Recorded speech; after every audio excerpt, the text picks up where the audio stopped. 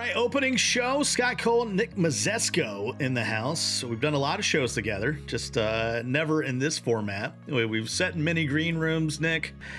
We've gone to many restaurants, eating coffee cake, discussing the sports of the day. And, you know, you're an Ohio State guy, I'm a Clemson guy, so we're just naturally hate each other from the get-go. What? What was that? Sorry, I couldn't hear you. That's the one you sleep with, I right? love you. This is. The wife gets very mad. It takes up a lot of space. But no, it's fun because this is one of those things where I feel like it's us just sitting at a table. Like we might be virtual, but like this is so many of those breakfasts and dinners and in between shows, and like just enjoy sitting in here. And I like to imagine people are sitting at home equally screaming at what I'm about to say, because that's what usually you do to me, is just yell at me for my stupid opinions. Well, let's get right to it. We're going to talk about a ton of things. We'll talk about Juwan Howard, all that going on, the lackluster all-star weekend that we had. Of course, Steph Curry might have saved it a little bit with his heroics. LeBron James, basically... I'm going to call it straight up nepotism when we get there, talking about his son. And if you want Bronny, you also get me, a 2-for-1 combo. And then we'll see how it goes when we talk about Tom Brady. Is he really retired? I'm sure we'll get some Aaron Rodgers talk in there, Deshaun Watson. Where's Russell Wilson going to play? All that kind of stuff before we get there. But let's go ahead and start off with this thing at Michigan. I am sitting in Fort Worth, Texas with the lady friend, and, you know, it's one of those places where you can't avoid watching it. So when people start fighting, even though Wisconsin is up by 1 trillion, you're like, hey, what? You know, I'm stop eating my wings for a second, put the slice of pizza down, and I'm going, what the heck is going on here? You're a big Big Ten guy. This is just something you don't see in the Big Ten. No, not usually. I mean, and especially, you know, when it happened, handshake line, that's usually, you know, we're wrapped up, we're out of here. I mean, listen, obviously I've got a little bit of bias towards Juwan Howard and the U of M faithful. You know, I just, watching it happen, I was sitting there and I just couldn't believe how quickly it took off, because it seemed like there's that quick moment between him and Greg Gard of, I'll remember this, and that quick touch of the elbow, and then it turned into pushing and shoving, and I'm like, this is where it ends. And then Juwan Howard, standing at what, 6'8", throws that big right hook over the top, and I'm sitting there going, oh, this is, all of a sudden, we have mayhem, and it was so out of the blue in not a controversial game. Wisconsin won that game handily. Michigan was not in that. That's part of the game. issue, right? It's a little. I mean, and Wisconsin's good, right? They're ranked in the top 15 for a reason. But that's I don't know if you can call it a punch, because if it is, it's one of the worst punches I've ever seen. I don't know if it's a slap. It's sort of like some sort of slap and grab. Nevertheless, do you agree with the punishment? 5 games, 40 grand. I mean, he's done for the regular season. Come back in the postseason. But do you agree with the punishment?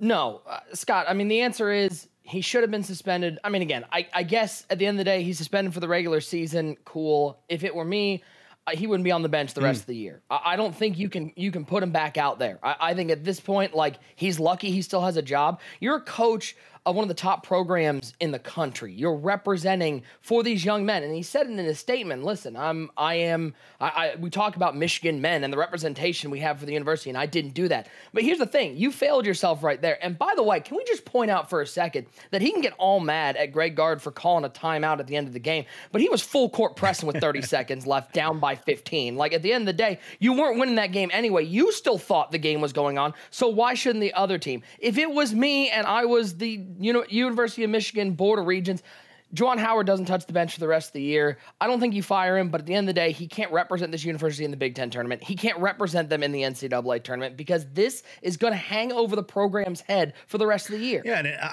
he is remorseful now. There's a long statement. We're not ESPN. We're not going to get into me reading something for 3 minutes of the statement he released. This was said by Juwan Howard, and I quote. But, it took some while for some remorse. He was not remorseful in the postgame. So it kind of took like someone to kind of, guide him. I mean, that's why we all have PR people and agents and managers and all that kind of stuff.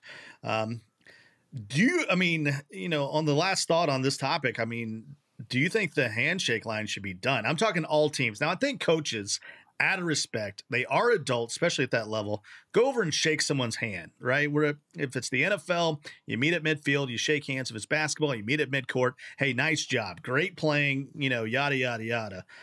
But there is something about, and we even experienced this in a esports league that I called the NBA 2K league. We had a handshake line get into some pushing and shoving and bad punching.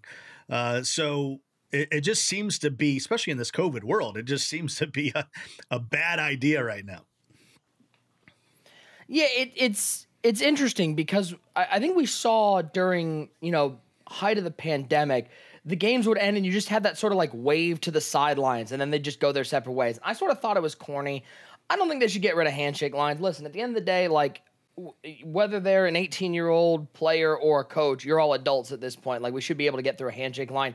It's one of the great traditions in sports. I still go to, I think of all the traditions across all sports, my favorite is still the end of the Stanley Cup Finals. Everybody's shaking hands, even when Sean Avery is mad at Martin Brodeur and calls him fatso after the interview. I think the handshake line is important. I think it's important to showcase to the world that, this is still athletics. We are still playing a game out here. There are people out there with real problems, and we can still finish a hard-fought game and show respect to the opponent. And when things like this happen, you have to punish accordingly. But I don't think it means it's not like if there's one fire at a McDonald's, we shut down all the McDonald's, okay? Maybe that McDonald's was just bad at their job, and Juwan Howard shouldn't coach the rest of the year. I lost the metaphor, Scott, but I don't think that this should shut down handshake lines. Okay, in hockey, you do need a lineup, right? You're on a slick surface. Like, you don't need everybody scattered around, but I do think on a basketball court, you can kind of spread out and, maybe you say what's up to the guy that guarded you or someone that you played AAU with or whatever. But I think at some point the structure of it just needs to be abolished. Like if you want Yeah, does it just go NBA style where they're just sort of dapping each other up at half court where they find each other and after interviews? I think that's it. Instead of lining people up, it sounds like something that's forced, right? Like, and some people are just bad sports. And if you're a bad sport, then just go to the locker room, right? It's okay. It's okay to do that. So, yes. Juwan, I'm looking at you. Go. I'll remember that. I'll remember that, what you said. I'll remember that. I'll remember that. I like that he also, by the way, pulled the mask away to say that. Like, you couldn't hear him through the mask. Go, I will remember that. And then he snapped his mask back. Like, cool, Juwan, I guess. In high school, we were pressing a team up 48 one time. And I think sometimes as a coach, sometimes you lose track of the game or whatever. I agree with the punishment. That's a lot of money because he makes a lot per game. Yeah, what, 40K? Yeah, 40K was the fine? But, he doesn't get paid for those 5 games either. So, I mean, I think it's close to like a $300,000, like 270 somewhere in there. I was told there'd be no math, but we'll see. We'll see what that does to Michigan, right? Does it fire them up a little bit? And possibly these teams may be meeting in the Big Ten tournament or down the line. Let's get to the All-Star weekend. And we have to. Can we just go back talking about fighting? Here's the first thing I'm going to say. Tip of the cap to Obi for Obi Toppin. The Knicks finally win something. I think a lot of Knicks fans, they can never take that trophy away from you. But it's bad.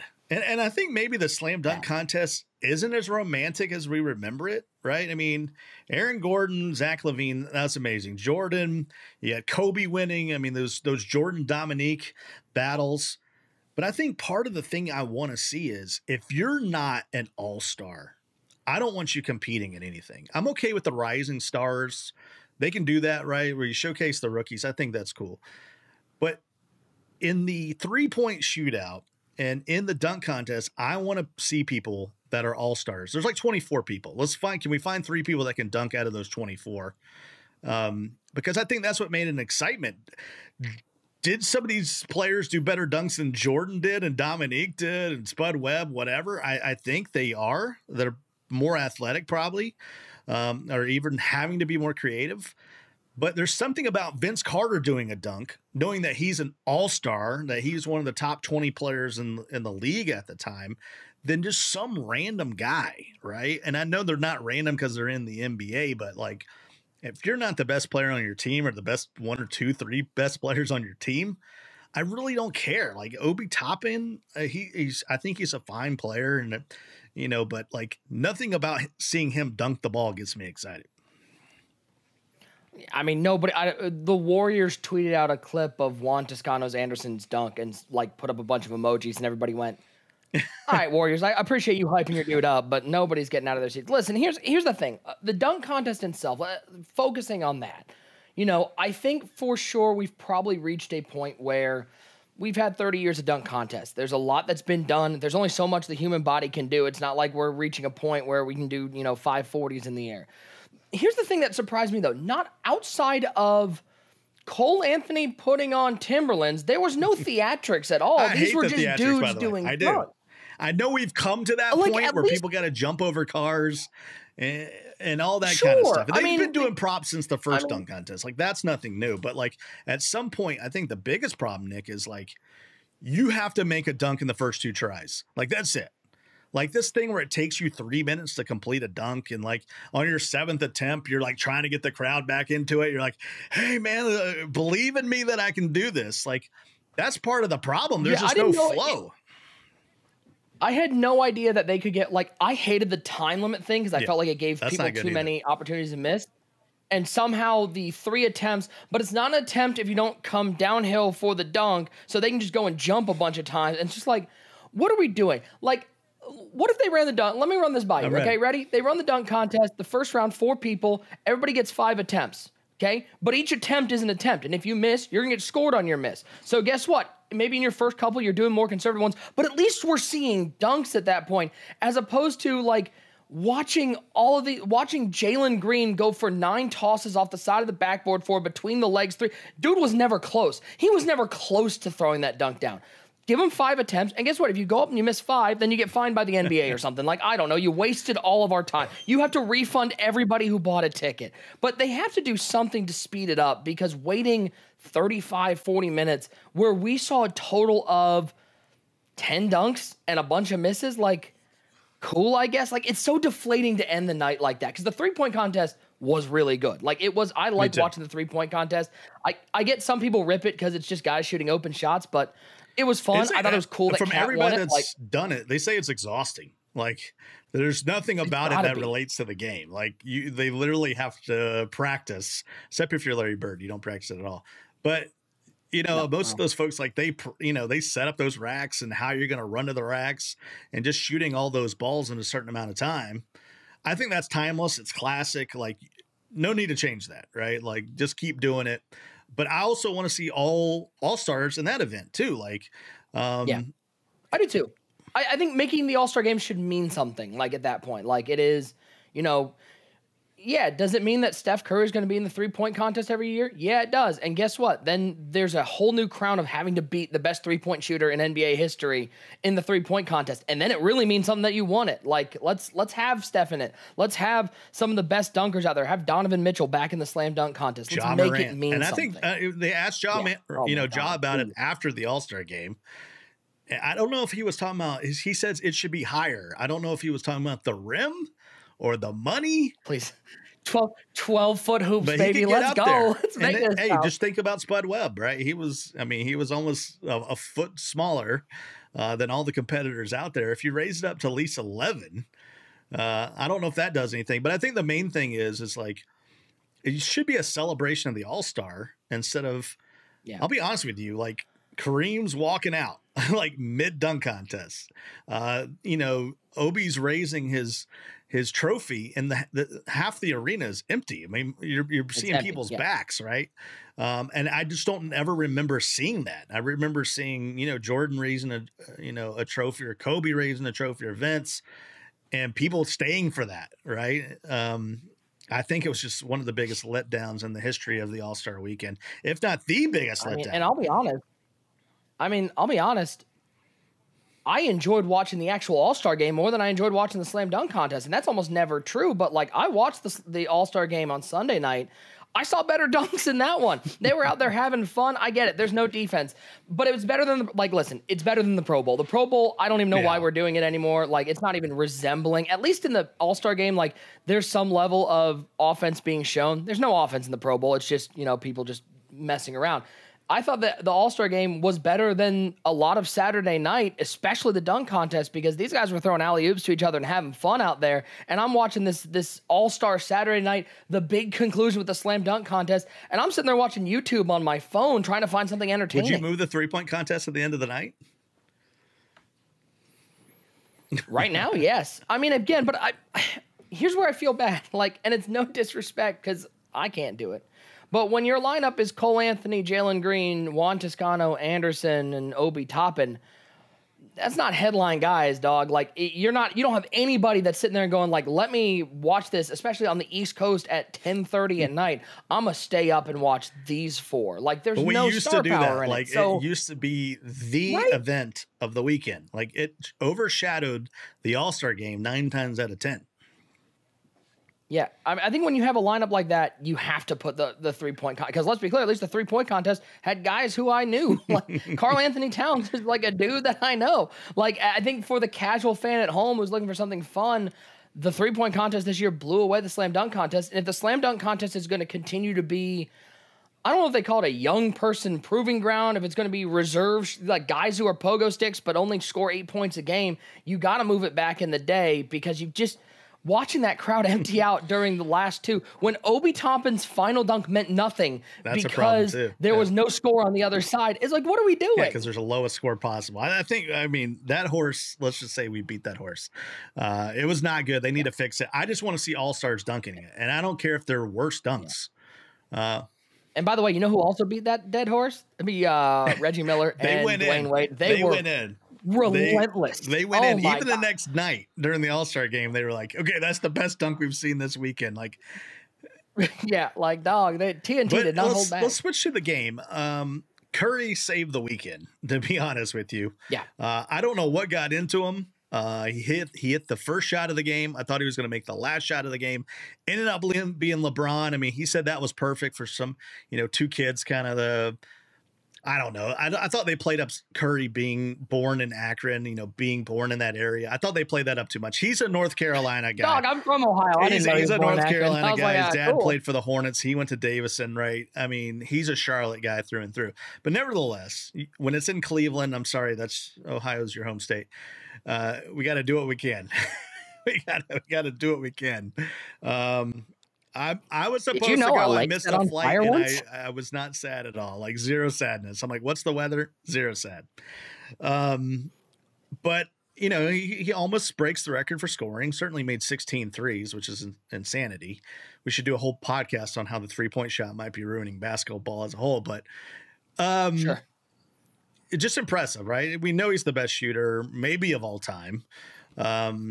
Certainly from distance, certainly from off the dribble, he's the best shooter of all time. 50 points. He comes up a little shy of Anthony Davis's 52. I think he even went over and was trying to find out what's the most points ever scored in an All-Star game. I think he was trying to get there. Didn't get there. But I hate the format. Number one, I hate that it's not East versus West. I'm an East versus West kind of guy. Just like use the same uniforms from 1988 and just use them every year, right? Like it should feel like tradition. Like even the baseball All-Star game has lost some of that. Like we've lost some of the traditions, and I'm up with the NBA because they're always being progressive. I think that's cool, but I just can't get into this turning the scoreboard off and like who's winning this quarter. I love the charity component. Sure. Like there's no losing factor in that. Right. But like, I just hate the format. Like I can't get into it. Untimed fourth quarter. Like, what are we doing? Like, shorten the game if you want to, but I for some reason I remember those old All-Star games. Like, yeah, it was a little silly maybe in the first 2 quarters or 2.5 quarters, but at some point, like they're like, no, the East is not going to beat us. Right. And I think some of that is, you had guys like Kobe and Jordan that took every game seriously. I don't think LeBron is that kind of guy, right? And he's the guy with the torch right now. He doesn't want to be in the dunk contest. I mean, I appreciate it. I thought his post game was tremendous, talking about Cleveland and what basketball means to him and all that. And he is a connoisseur of basketball and he is a great ambassador, but like for some reason, I have no interest. If I'm not working the All-Star weekend, I really have no interest in watching it. Yeah, listen. Do I think they should bring back East West? Yes, I think picking teams is just dumb. It's just dumb. Well, can we talk about how does LeBron keep getting Steph and Giannis on his team? Can we talk about the drafting of Kevin Durant? Like, how does he keep getting Steph and Giannis? I don't even remember seeing Durant out there, to be honest. But nevertheless, yeah, it's weird. you know, do I like the format? Kind of. I like the end of the game set point because the action does pick up, and like you do see guys like start to play a little bit of defense and it start to have a little bit of urgency. I thought it was apropos that, you know, LeBron hit the last shot. I will be 100% honest. As somebody who has been a Cavs fan my whole life and has watched LeBron leave twice, LeBron James coming out there in the pregame press conference saying, Cleveland, I'm your third all-star. Bruh, no, you're not. Stop. I appreciate it. I love what you do for the community. Heck yeah, let's go. You're in LA, you're on an under 500 team, and now all of a sudden you want to be on Cleveland because Cleveland's third in the East. Like, I get it. No, I get it, LeBron. It's cool. But don't say you're our third all-star. Like, it's just disrespectful to Darius Garland and Jarrett Allen, who are leading a team that, by the way, has no business being this good.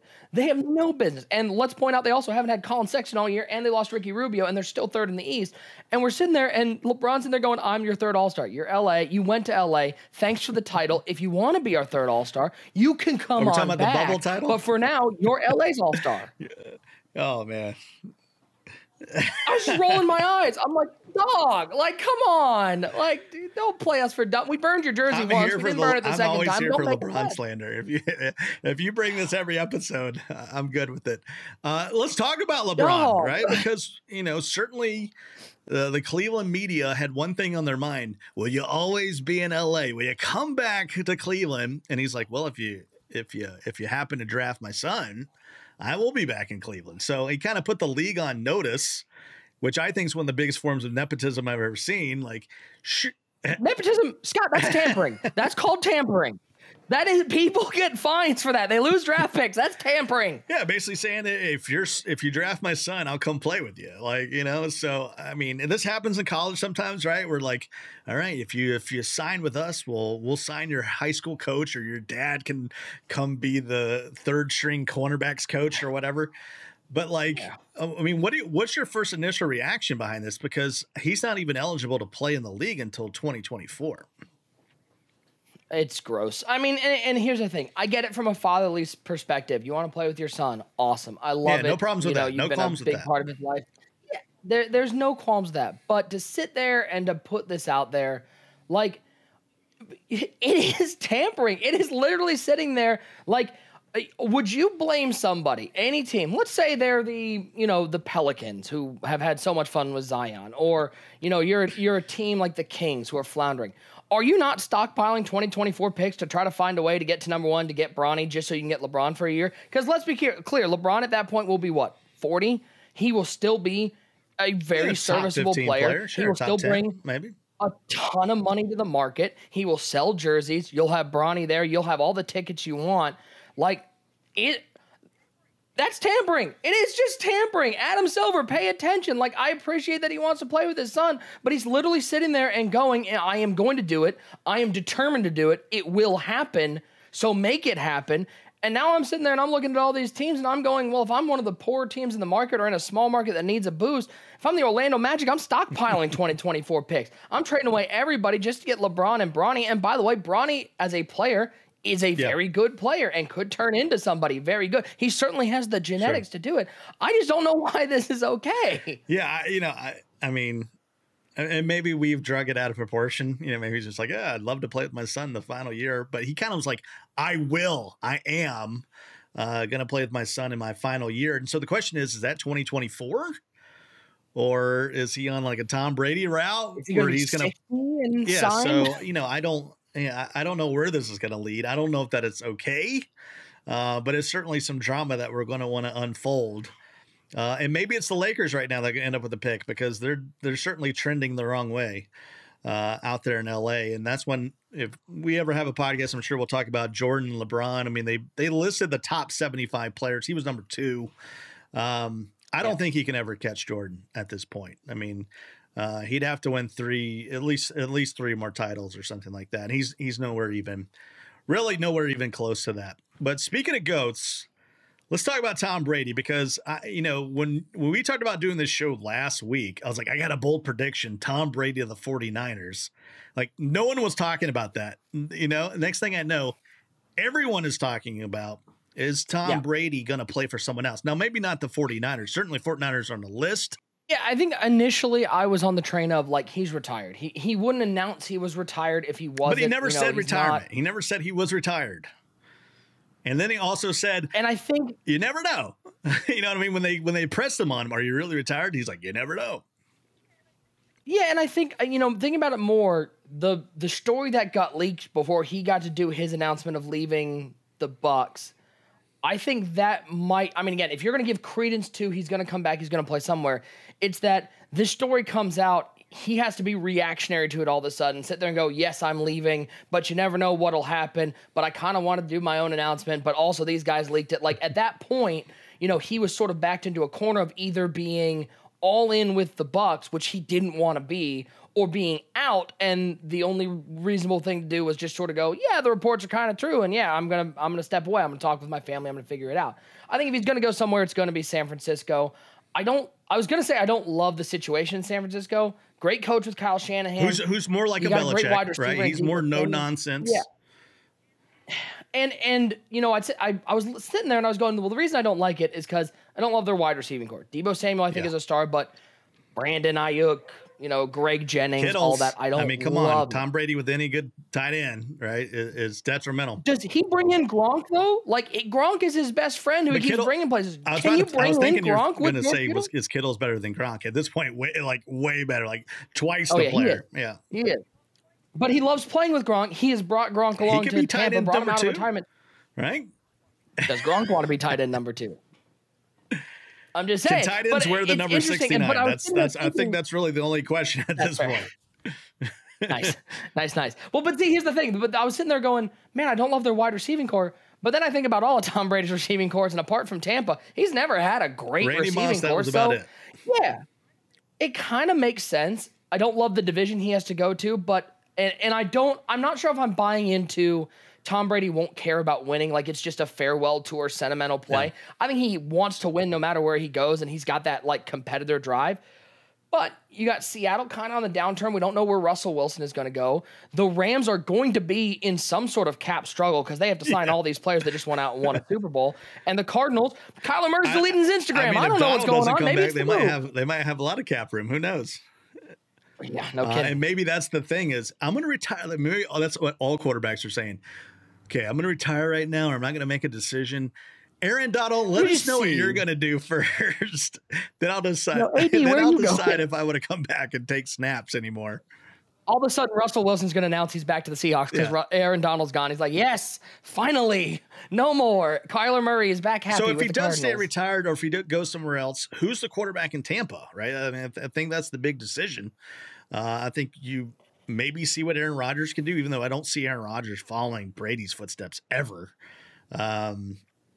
Russell Wilson would be interesting down there. I mean, they kind of tried that with the Winston, even though I think Russell Wilson's way better than Winston is. But there's 11 teams right now that have big uncertainty. That's almost half the league has uncertainty at the QB1. Yeah, it'll be interesting to see where a guy like Carson Wentz goes. Somebody who has had struggles, but there are a lot of people in this league who still believe that he has the tools. Could he be good down with Bruce Arians, a guy who has known to deal with quarterbacks? There's still a lot unknown with Deshaun Watson. Deshaun Watson still is hanging in the air with his legal troubles. There's at least going to be 9 cases that are going to be disposed. Yeah. So does somebody take a chance on a guy who is at his prime, a top 7 quarterback in the league? The Browns might want to get rid of Baker Mayfield because he's bad. I like how you threw that in the end. But what I was going to say is Tampa Bay would do that. They would roll the dice. Kind of. Certainly, they've had players come in that have had checkered past, and of course, we're not the judge or the jury when it comes to Deshaun Watson, which is tough for me because certainly as a Clemson guy and someone who covered him and was there when he won a national championship with Clemson, when he was with the Texans, we've done a lot of events together. And hey, I've done events with people that down the road, it did not turn out, that what you're seeing was what you were getting. So, but I do think at some point he's going to play football again. Right. Yeah. And I think the one thing that is true this year, which probably hasn't been true in a long time, is the draft is not the answer. I'm not a big Kenny Pickett believer. I'm not a big Matt Corral believer. I don't think Sam Howell is very good. Malik Willis, I think, has some upside, but that's sort of a Trey Lance style comparison. I don't think they're going to move up in the draft and try to take one of those guys as a project. I think Bruce Arians wants a veteran quarterback out there with a guy like Mike Evans, who's a veteran wide receiver at this point. I think he wants somebody who's established. He might look to Wentz. He might look to, is Sam Darnold's career dead in Carolina? I'm not sure how bad Sam Darnold was. They were talking about maybe Kirk Cousins going over there and them giving them the number 6 pick. Like, so Derek Carr is a big possibility. I know they're bringing in Josh McDaniels, but could Derek Carr be moved? A quarterback who I think is very good and gets overlooked because he plays on a team where his best receiver is Hunter Renfrow most of the year. Like, you just don't have a lot of weapons out there because Darren Waller can't stay healthy and Josh Jacobs has a pinky toe. Well, everybody wants the super veteran like a Brady or Rodgers, or they are blessed to have a Josh Allen or Justin Herbert who's out there in San Diego. They're all trying to find that, right? Like the Giants are hoping, deep inside Jones somewhere, and inside Daniel Jones, there's a Josh Allen. It hasn't happened yet. Keep digging. I think there's a long way to dig, but you're just hoping, right? I mean, it is a roll of the dice. Anybody proves that where Brady's the number 6th round pick. Like you really, I mean, Tony Romo came from out of nowhere, right? I mean, it's just weird when it comes to the quarterback position in the NFL. So. By the way, as we close, are you a NASCAR fan at all? Did you get caught up in the Daytona 500? Yeah, I always watch the Daytona 500 every year. I got a good friend back home who got me into NASCAR. I sort of fell out of it a little bit when I was a big Dale Jr. guy. Yeah. So once he retired, I sort of have been floating in this space where I don't really have anybody I'm rooting for. But yeah, I like the new car. Daytona the Classic. Yeah. Oh yeah. I don't like how long they put a restrictor on it, and we just lost all of our audience. But they put a restrictor on the fuel. Do you see that? Where it's like fun. These pit stops are taking forever now. It used to be the fuel's done, and once the car's lowered off the tires, you can go. So I think a lot of people struggled with that. The fuel guy's like, no, man, I'm still filling you up back here while they're trying to punch it down pit road. It looked like me when I was in college at the Exxon station going, I got $8 in my checking account. I got to get this to $7.99. Stop. Okay. Like I think it's kind of goofy. NASCAR has always been trying to capture that audience that's not watching NASCAR with things like the point series going away and moving to the playoff format. And now this, I just think the important thing was it was a good race. Daytona can struggle because it's a plate track with follow the leader for a long time. It was a good race. There wasn't a lot of wrecks. There's some great action the last 30, 35 laps. It should be a fun season. I think there's a lot of, this is probably the most youth the Cup Series has seen in a long time coming up. There are a lot of 18, 19, 20, 21-year-old drivers that are trying to make their way through the Cup Series. Bubba, this close. I mean, they said when Jordan and Denny Hamlin built this team, they took Bubba Wallace, that it was some sort of token, drive, some sort of free ride out there. But he's proven on super speedways that really good. You don't want to mess around with that team. When you talk about Toyota, you talk about 2311. They're really, really good. Well, hey, buddy, I enjoyed the first show. I know we'll be back next week. A lot of March Madness, and we're starting to make playoff runs. When you're talking about the NHL, you're talking about the NBA.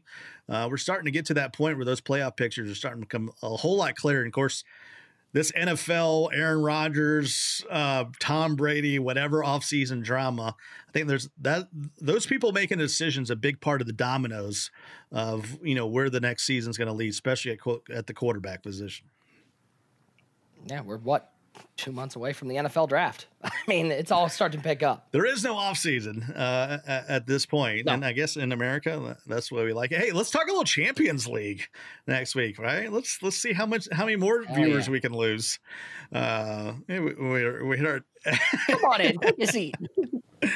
Nothing like a couple Americans talking European football. I'm sure that's what everybody wants to see.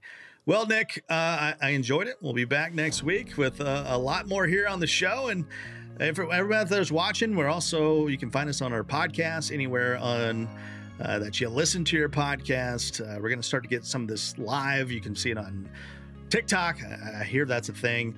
Instagram, Twitter. Sure. Someone already asked us, Nick, where do we watch it? And I wanted to put everywhere, but we are not on MySpace yet. So till we get that point, Tom will friend us.